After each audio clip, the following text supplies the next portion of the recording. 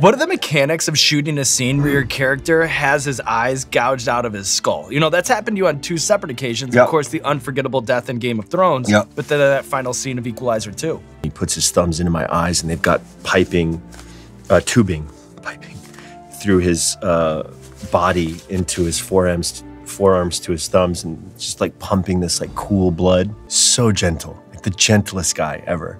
Felt no pressure at all.